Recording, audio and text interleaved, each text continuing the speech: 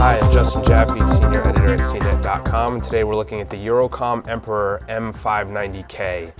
This is the first 19-inch laptop we've ever seen, and it's really big. A 19-inch diagonal display is just so much bigger than a 17-inch widescreen laptop. I've got one here for the sake of comparison. This is the HP Pavilion DV8000, which is not a small laptop, but is absolutely dwarfed by the Eurocom.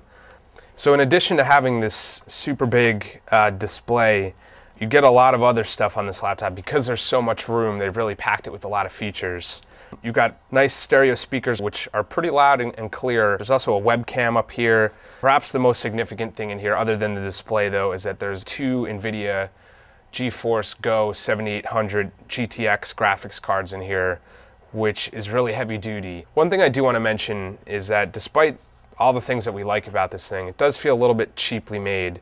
The display only tilts back to here, and it's very creaky and just doesn't feel totally sturdily built. And for 4,000 bucks, that might give you pause.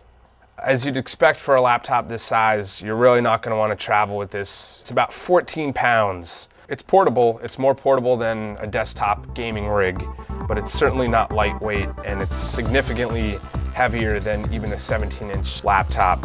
I'm Justin Jaffe, and this is the Eurocom Emperor M590K.